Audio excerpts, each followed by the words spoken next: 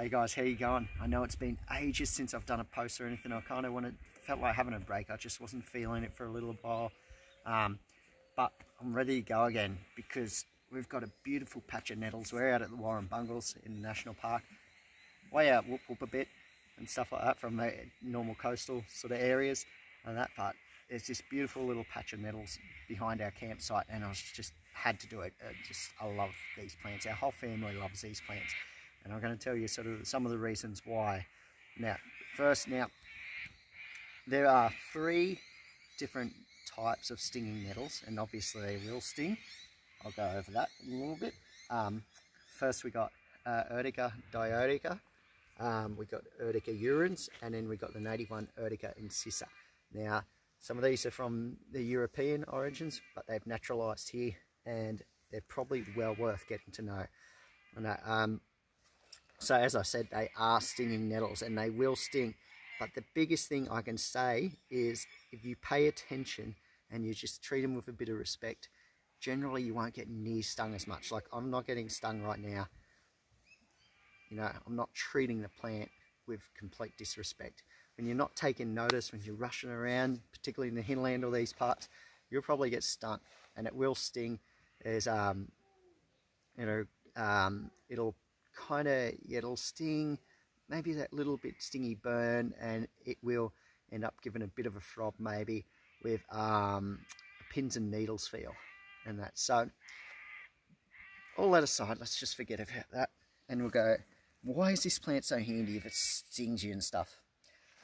The stings are no longer relevant when we boil or cook with it, so, or anything like that. Some people even roll it up and eat it raw and that. Now, it's worthwhile doing this because, like I said, it is really potent in nutrition. High protein, heaps of vitamins and minerals.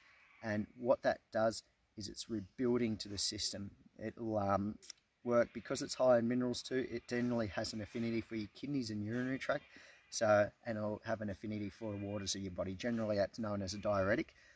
Sage Popham, who's an amazing herbalist, he mentions that it's more like an aquaretic than that, which is really relevant because it's actually working on the waters of your body, not just for your kidneys. And that dandelion leaf would be another one, as an example, it would be doing that. So it's got a really wide affinities, really high in nutrition. Like I was saying, it is rejuvenative, so it'll bring up a weak and emaciated, undernourished person. If you're talking in Ayurvedic terms, that would be considered a Vata person. And that's sort of air and ether sort of elements there.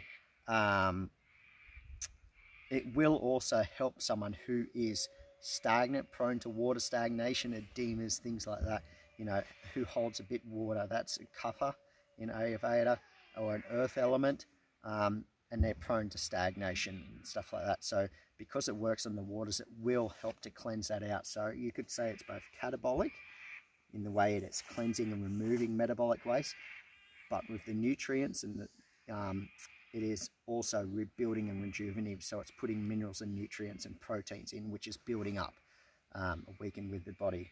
And that's, so generally anyone can have this. It's really good. It is an alternative, obviously, through the kidneys and stuff. It's removing waste, but also it is a really great blood cleanser. It purifies the blood, brings the blood. And talking about that, you may have heard of urtication or nettle slashing, bashing, whatever, and that, where people actually cut off, and this is indigenous cultures that done this and everything, and that, you know, and people may go, why would you do that? It's dumb, it doesn't make sense, it's just a counter irritant. Kind of is, yeah, but based on what I've been saying, if you were to cut that and say if you had arthritic joints, stagnant joints, there's a lot of stagnation, it's cold, it doesn't have a lot of attention to it. If you were to go and whack nettles with that, yeah, it'd sting for a time, of course it's going to sting, but what that actually does is increase the blood flow to the area, removing the old waste out of there and out of your body. So that would be cleansing the blood, bringing new fresh oxygenated blood and attention to that area, which it's said, I haven't actually needed to do it, giving myself a nettle flogging personally, but it's said on general, like it can give you a week of basically no pain, no symptoms of that manner. So that's symptomatic sort of thing, symptomatic helping symptoms. But also it has been said, I've heard a few times, that it actually has rid people of their problem totally. See you later. Ciao. Just pushing that fresh blood flow. If you were to have chili, or do something maybe a little bit alike, except chili would burn, whereas this would probably sting, but it would bring blood to that surface area and oxygenate that blood. So we can see that it's oxygenating, bringing fresh blood, helping that removal of waste products through the kidneys. It's building with the proteins and minerals. How could you eat this? You eat it in a spinach, like a spinach, treat it like a spinach, so you can steam it, you can boil it like as a pot herb. You can stir fry with it, you can make a pesto with it, you can put it into a broth. So if you're making broth, this would add nutrients to it, and you can make other nutrient dense foods. This is a nutrient slash medicine, so it's both very nutritious, on the borderline, and completely medicinal. You can have it in infusion. If I was looking at urinary tract problems or kidney flush, I'd definitely be having it in an infusion. Quite a lot of liquid, the water would be moving through your kidneys and urinary tract, and also the nettles with the mineral exchange will be doing the same thing. And that a little boy without the dachshunds coming. Hey man. That's hurt foot. You hurt your foot. Watch out for the stinging nettle. You better go over there away from the nettle. It'll get you. Get your little legs. Run, run, run, run, run. It's pretty cold out here, as you can see, and that's definitely not coastal temperature here. It's about, oh, I wouldn't even give it 12 degrees. No way. Anyway, so where are they? Okay, so you're probably going, yeah, okay, cool. So we can use it. How do I get it without getting stung? Okay, well, you can use gloves. If you're real good and you're nice to it, you can. I just got a little sting there actually.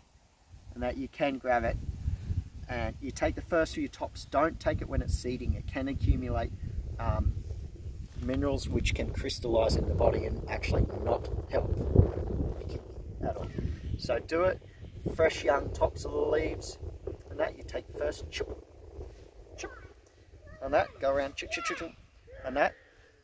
But yeah, not when it's flowering or seeding. The seeds can be used in a medicinal context, and that's to do with your adrenals, and that you have to be pretty particular in your dosage because they are quite stimulating. It's a fiery plant on the outside, obviously, by the way it sting you and interact with you, but obviously it's cooling and nourishing internally and that. So if you do get stung,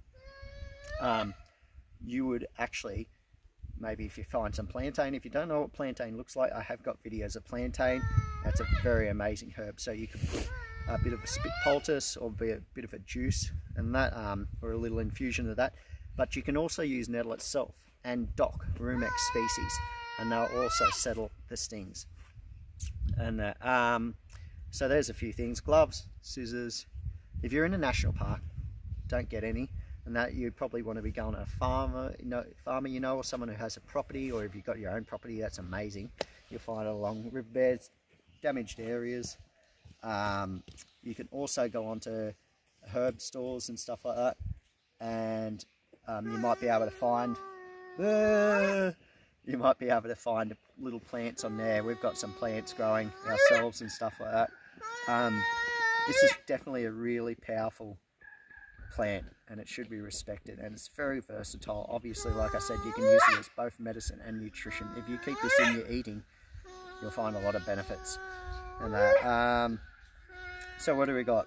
We got how to interact with them a bit more appropriately and respect them, how to gather them a little bit.